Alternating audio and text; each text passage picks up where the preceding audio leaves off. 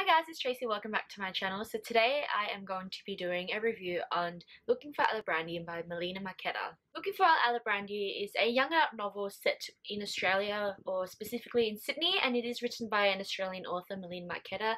She's a very well-known author within the Australian community. She's well known for writing Looking for Alibrandi, but also On the Jellicoe Road, Saving Francesca, and Finnegan of the Rock, which are all YA novels as well. The novel centers around Josephine Alibrandi, who is a illegitimate 17-year-old girl who is going through her last year of high school, and she's figuring out, I guess, where she wants to be in a year or two's time. She suddenly meets a person who is really important in her life, but she's never met that person before, and she's also figuring out emotions regarding her friends, her family, as well as boys.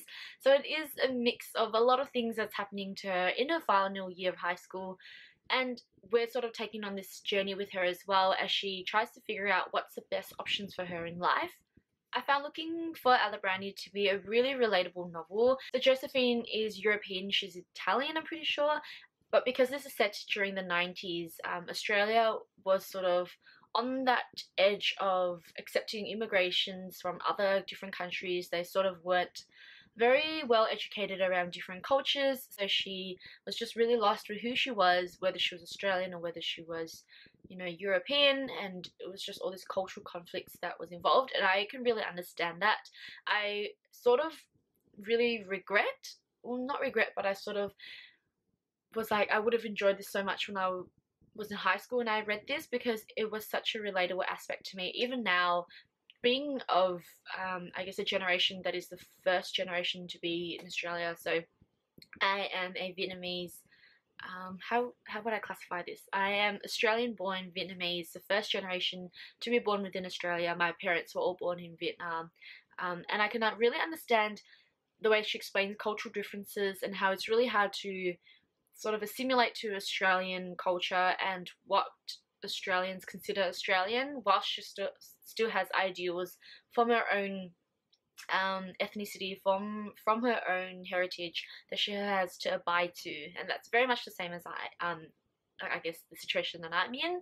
So that was really relatable, and because of that I really enjoyed reading the novel. I found that I could relate to Josephine, could really empathize with her, sympathize with her, and it was just a really nice feeling to have a character understand how I feel, and for me to sort of feel how she felt as well, because it made the experience of reading the book so much more real, like so much more realistic, and just so much more emotion involved in the novel. It is set in the 90s, so a lot of it is sort of out of date now, but the main aspects of it is still very relatable to this moment, still very applicable to certain situations, especially when you're going through high school. Like, I would say if you're still within that high school age, it's really good to check out this book, because you find a lot of aspects of it very, very, I guess, relatable. I'm going to use this word so many times, but things like, you know, studying in school, having friends, and sometimes you might consider your friends to not be your friends because there are aspects of them that are just annoying, and you're only friends with them because you go to school together, or there is one or two things that you might in common. Again, with boys, I love that we get to explore that aspect of, I guess, love and relationships between a girl and a boy, and the pressures of being in a relationship at such a young age, and also figuring out space between you guys, as well as the fact that you guys might not want the same things in the future, but that doesn't mean that you won't stop loving each other, and just things like that. Like, I really like the way that she wrote the relationship aspect of this novel, and that it wasn't just purely focused on insta love and stuff. It was really building that friendship first, getting to know each other, and then sort of that maturity at the end of the novel, which I really liked as well. It's very concise and very simplistic in delivering its message, but I really liked that, because you don't...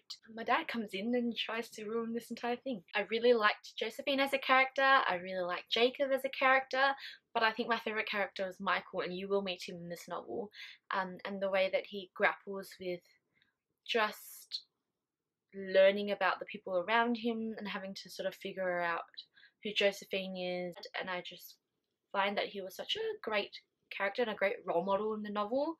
I gave Looking for Alibrandi a 4 out of 5 stars because I thought it was a really good novel to read.